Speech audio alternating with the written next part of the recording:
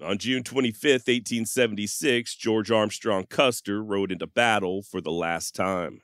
He and his troops faced an overwhelming force of Lakota and Cheyenne along the banks of the Little Bighorn.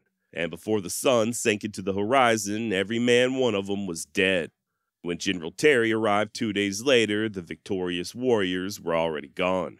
The men on Reno Hill had watched in awe as the large progression, stretching for more than 2 miles, passed them by. And when Terry and his men approached, their first question was, "Where's Custer?" They'd been so busy just trying to stay alive that they had no idea their commander had gone under. This news not only shook the surviving troopers to the core, but also the entire nation. A republic getting ready to observe its centennial now had to contend with its most celebrated hero slaughtered at the hands of so-called savages. As you can imagine, the reaction was swift. And in less than a year, the Great Sioux War would be over, and those who defeated Custer relegated to life on the reservation, Wooden Leg among them. But what transpired immediately after the Battle of Little Bighorn? What events would cause the Northern Cheyenne to finally lay down their arms? And what would Wooden Leg get up to in the years following? I think the answer might surprise you. My name's Josh, and you're listening to the Wild West Extravaganza.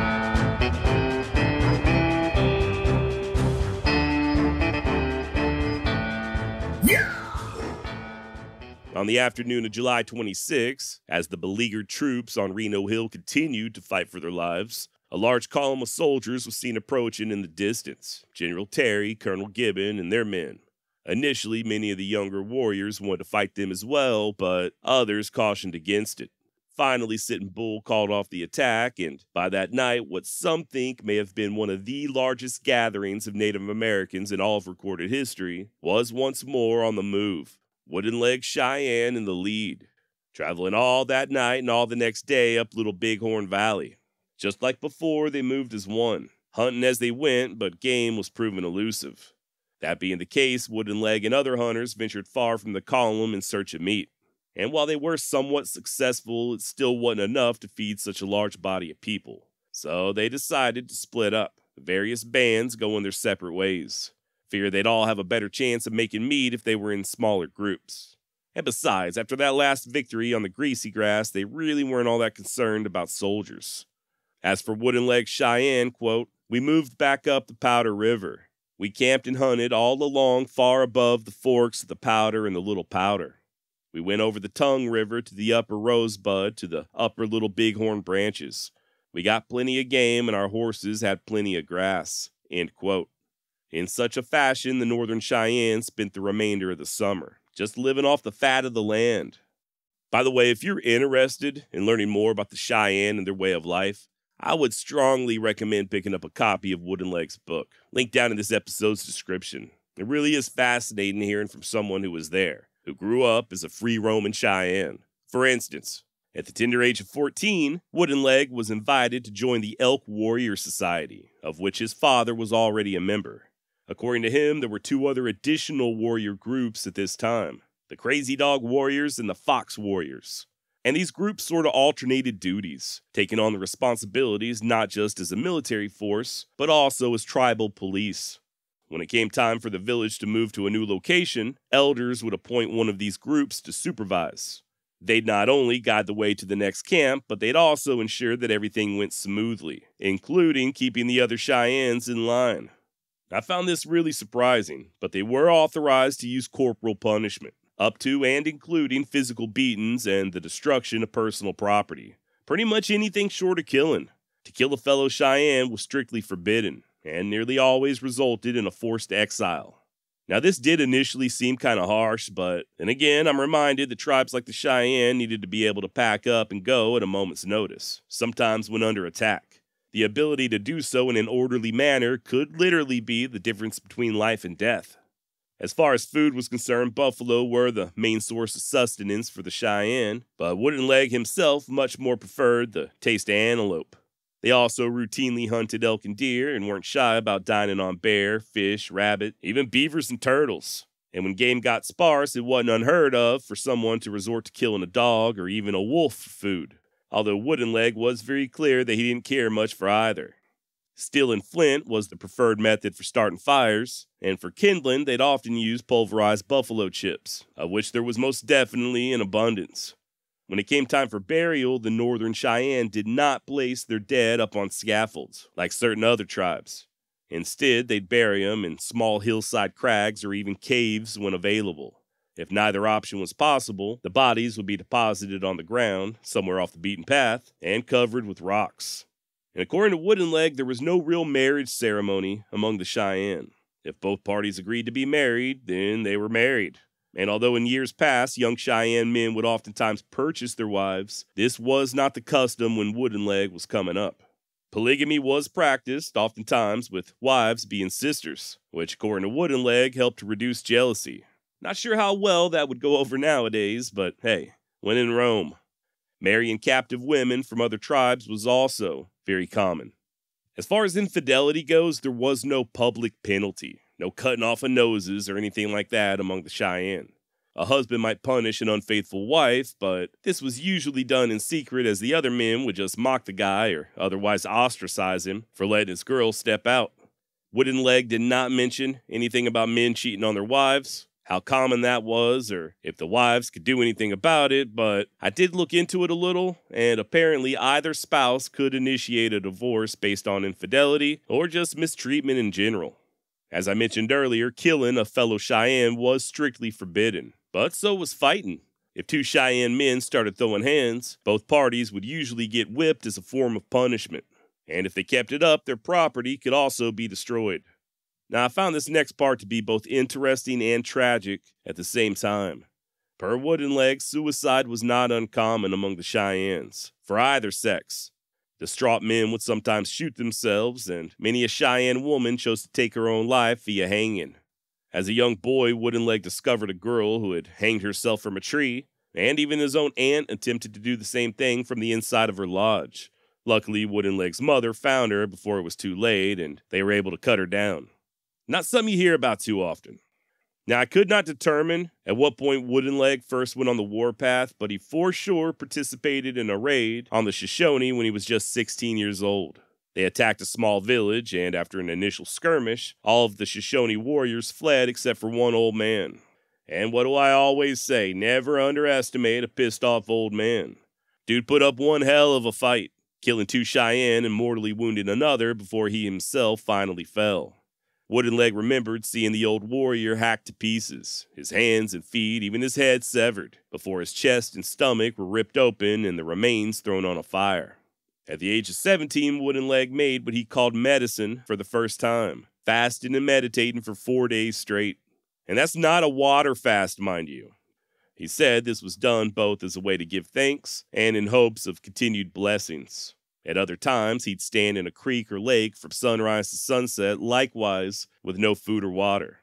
Goes without saying, but Wooden Leg Cheyenne were on very good terms with the Lakota, particularly the Oglala, and as such, he was fluent in their tongue, along with the universal sign language of the plains. Now, like I mentioned a moment ago, things were going pretty good for the Northern Cheyenne in the first few months following the Battle of Little Bighorn. Hell, things were so good that Wooden Leg and 9 other young men decided to go make a raid on the Crow to the west. The war party traveled for well over a week, and although they didn't run into any Crow, they did revisit the Little Bighorn battlefield.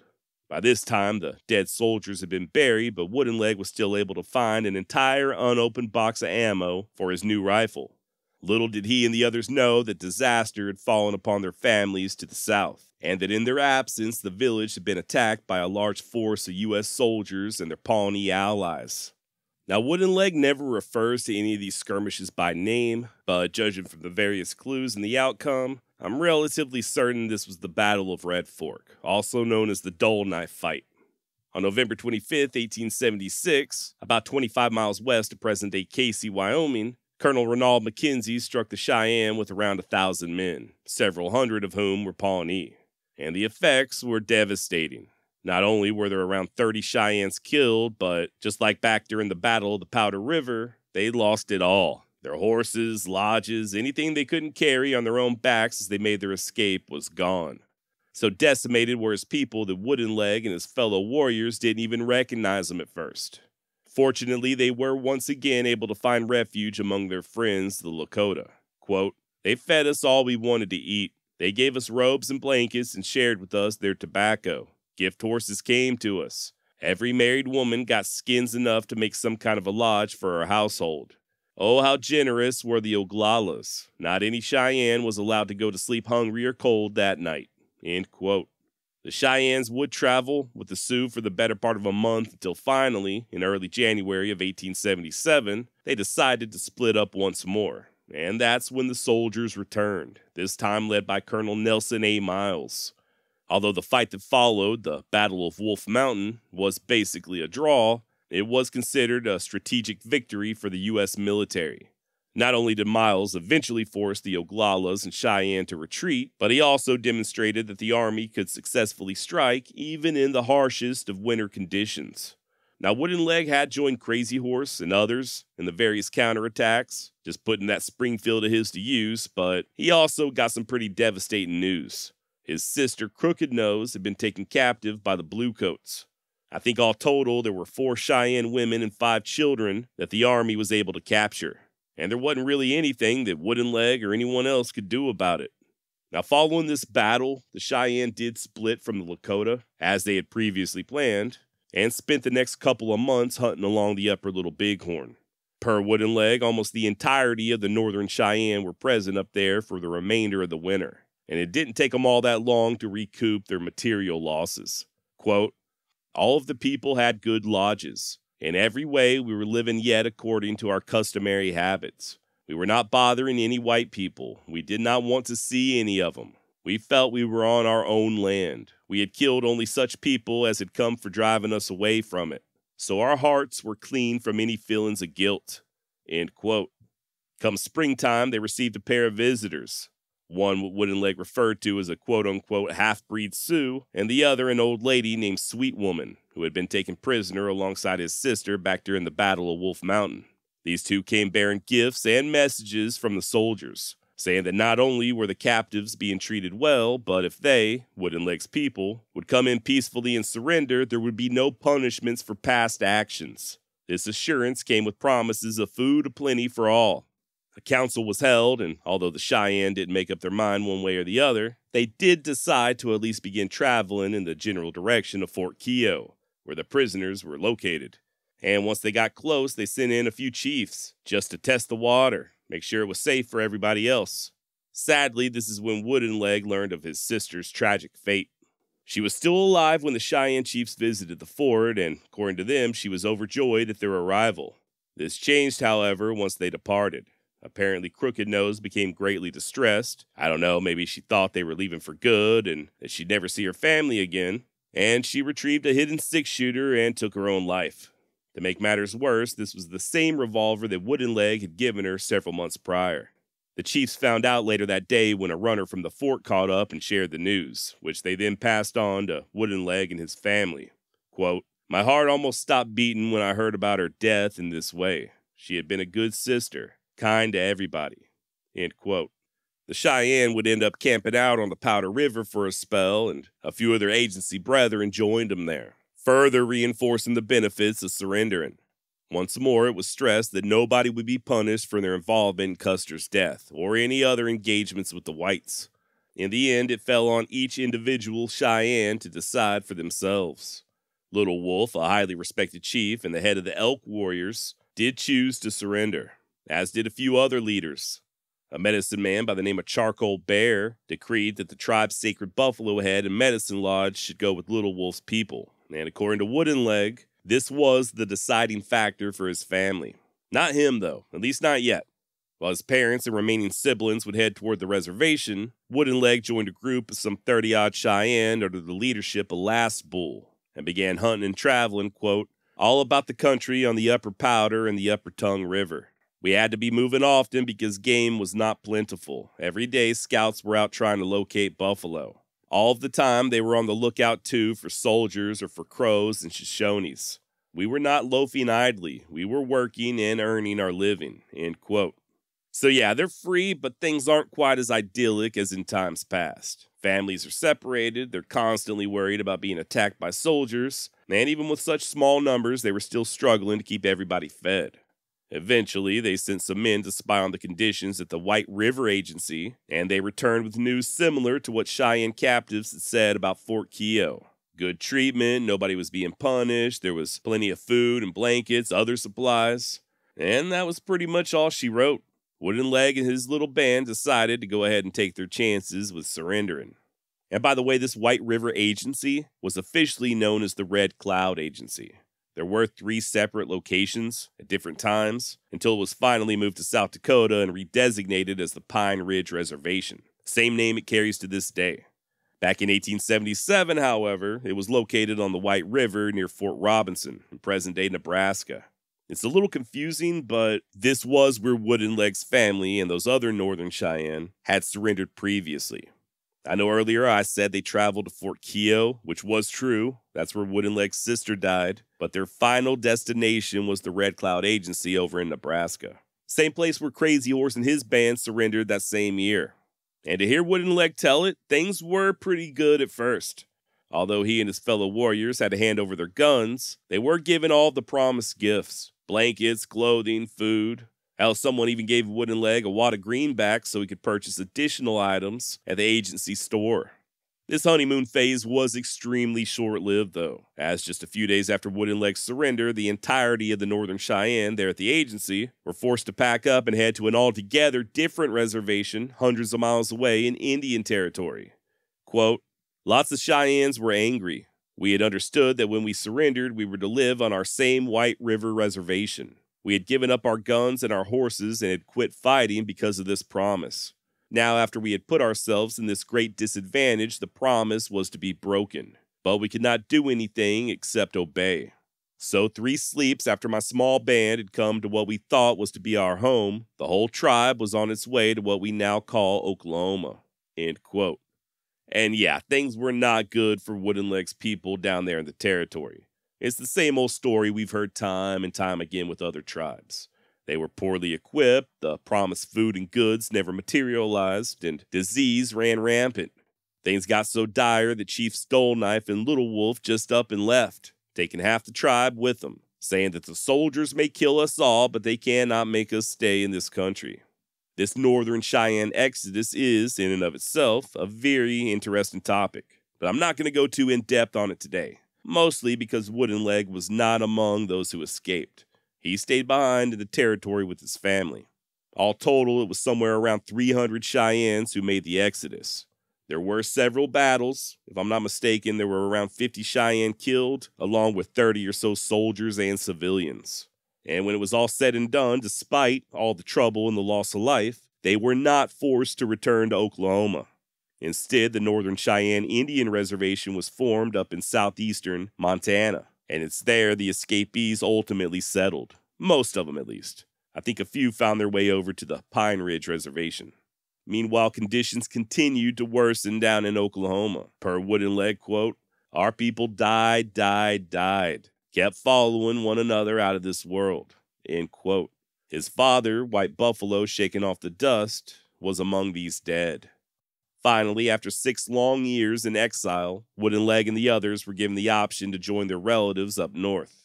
By this point, he had gotten married to a Southern Cheyenne lady, and they, along with his mama and remaining siblings, made the long journey home to the new reservation in Montana. Believe it or not, in the years that followed, Wooden Leg would become a scout for the Army, working out of Fort Keogh. And much to his dismay, he was part of the group assigned to reining in the Minneconjou chief Spotted Elk, aka Bigfoot, during the winter of 1890. And yeah, this means Wooden Leg was present for the massacre at Wounded Knee. Remember, history is nothing if not complicated. According to Wooden Leg, quote, "We were told the Sioux were going to fight against the Cheyenne in that country, so we were willing to help our own people. When we got to Pine Ridge, we learned it was mostly the other Sioux tribes, not the Oglalas, who were wanting to fight against the white people. The Cheyennes living there did not want any trouble, so the bad Sioux were angered at the Cheyennes. Our Cheyenne relatives had their lodges torn down and burned. Bigfoot was the principal chief of the Sioux making the trouble. We knew him and we were sorry at having to fight against him, but we were willing to be on the side of the whites and our own Cheyennes." End quote. Now, if Wooden Leg is to be believed, neither he nor any of his fellow Cheyenne participated in the actual massacre, but they did pursue some of those who fled. Quote, "We Cheyenne scouts did not get into any battle. At one time we were all dressed and ready, but the officers made us stop behind a hill while the soldiers went on and killed many Sioux at a camp on a little valley just over the hill." He goes on to say, quote, "As the Wounded Knee fight was going on, the Sioux fled in all directions. The soldier officer now leading us was White Hat. He sent me out to a little hilltop to watch where the people running away might go." End quote. Now, it's not clear how long he and the other scouts spent in that area, but the remainder of their activity does mostly consist of them just trying to round up any other stray Lakota. From what I could surmise, Wooden Leg was not involved with any gunplay during this period, mostly just riding around in the snow trying not to freeze his ass off. Quote, "The troublesome Sioux were gathered out in what the Indians knew as the Badlands. It was a very rough country having no trees and not much grass. The Cheyennes went out with soldiers and camped between the agency and that country. We kept watching, trying to find out how many were there and how many were going there and coming back to the reservation. It was winter and the wind was blowing hard there much of the time. We had some cold rides." End quote. Now, over the years, Wooden Leg and his wife would have 2 daughters, both of whom they sent to a mission on the Tongue River for a proper education. This meant that when school was in session, the girls would live there full time. Be that as it may, Wooden Leg and his wife would visit the kids often, and each Sunday they'd bring them back home for a visit. In time, Wooden Leg even built a house on a nearby hill, which allowed him to sit on the porch and watch the children whenever they were playing outside. Unfortunately, tragedy would strike. My wife and I were pleased at their situation in life. "They will have more of comfort and happiness than we have had," we said to each other. But the younger daughter fell into an illness when she was about 14 years old. We expected she soon would be herself again, but she grew worse instead of better. She became so weak she could not stay any longer at the school. She continued to go downward after we brought her home. Finally, her spirit went back to the great medicine. All of our love now was fixed upon the other daughter. She advanced to full womanhood. She could read the white man books, and she could write letters to our friends far away. But she too became ill, same as her younger sister. During all of one winter, she gradually wasted away. Every afternoon, her body burned with fever. Every night, her bed was soaked with the sweating. Every morning, she coughed almost to strangling. Neither the medicines of the agency physician nor the prayers of our own medicine men could help her. Just when the spring grass was coming up, she was buried in our mission cemetery.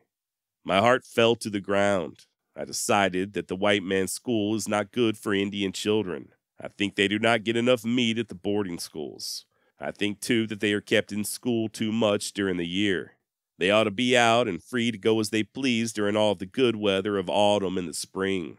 It may be the white children can stand it to be in school most of the year. I do not believe, though, that Indian children can stand it. It is not good sense to have the whites and Indians living by the same rules."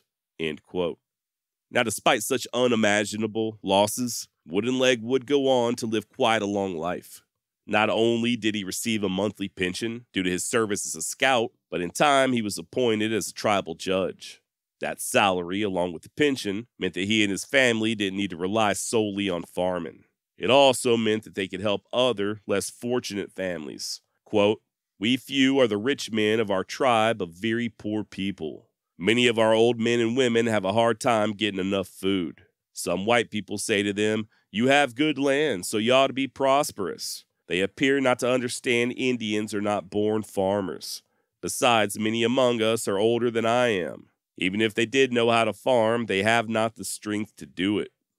30 years following the fight at Little Bighorn, Wooden Leg was present for a large gathering there at the battle site, but he would decline to attend the big 50-year reunion in 1926. Quote, "We want you to go to the great peace celebration, I was told.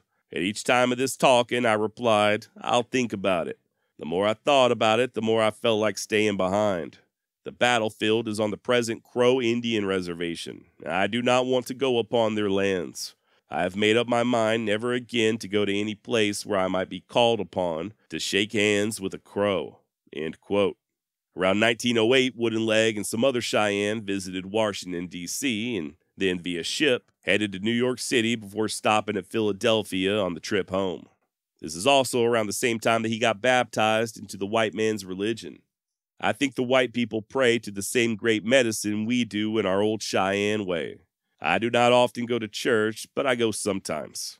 I think the white church people are good, but I do not believe all of the stories they tell about what happened a long time ago. The way they tell us, all the good people in the old times were white people.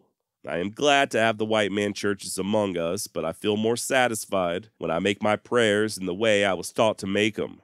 My heart is much more contented when I sit alone with my medicine pipe and talk with the great medicine about whatever may be troubling me.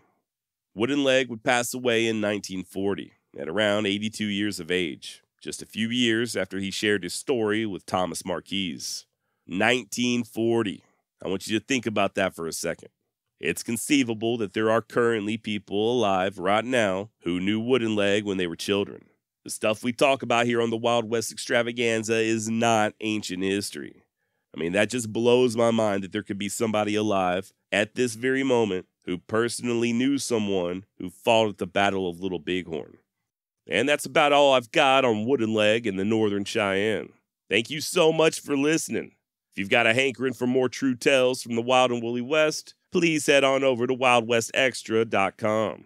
While you're there, hit that contact button, shoot me a message. And if you're really feeling frisky, go on over to buymeacoffee.com/Wild West and buy me a coffee.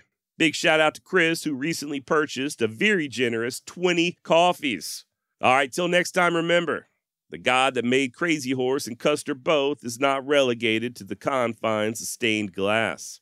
Here's hoping we can all take a page from Wooden Leg and learn to speak with the great medicine in whatever state or stage we might find ourselves, and that we too might find contentment while doing so. Adios.